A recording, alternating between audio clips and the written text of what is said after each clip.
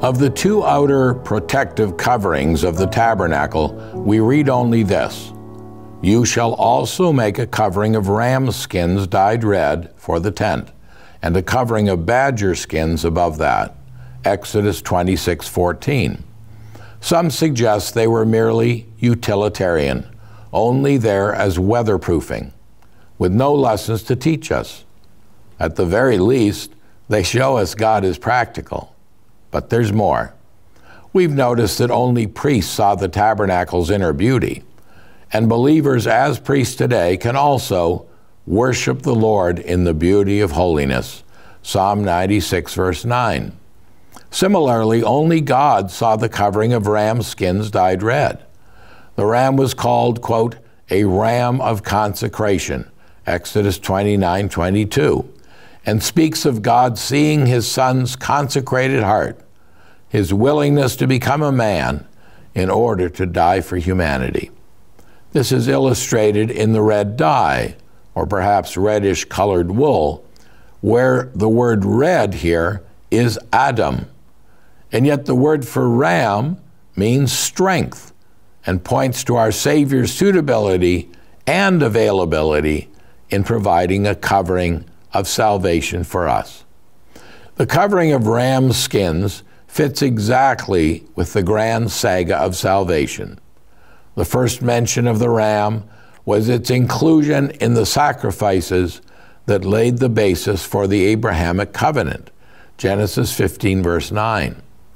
The second mention of the ram was at Moriah, where it was God's provision as a substitute for Isaac. Jehovah Jireh provided the sacrifice in the mount of the Lord. There was one fact about the many sacrifices made on Jewish altars that did not satisfy the Lord. Not one willingly consecrated itself to God. That's why we read, "Sacrifice and offering, burnt offerings and offerings for sin, you did not desire, nor had pleasure in them, which are offered according to the law. Then he said, Behold, I have come to do your will, O God." Hebrews 10, verses 8 and 9. It's wonderful to join with Paul and say, "The Son of God loved me and gave himself for me." Galatians 2:20.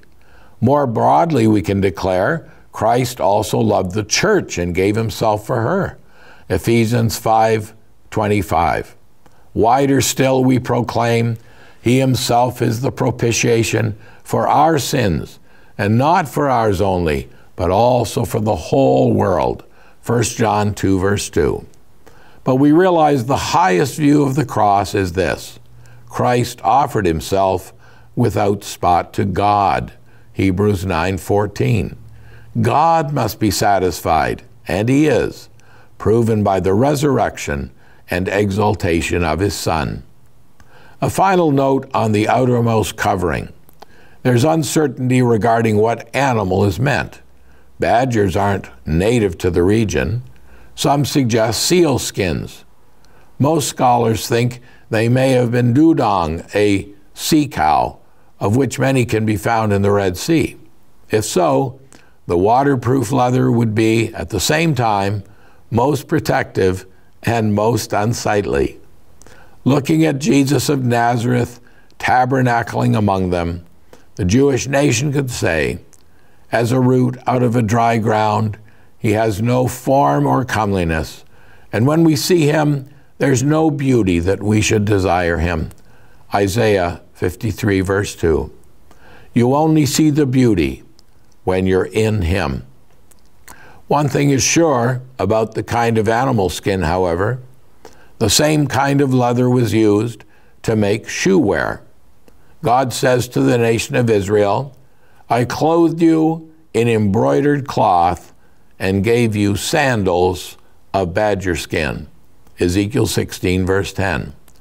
Isn't it interesting that the people donated this leather for the tabernacle?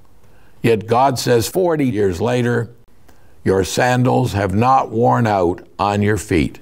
Deuteronomy 29, verse 5. They hadn't needed to keep it in reserve for replacement shoes after all. There is a divine principle here.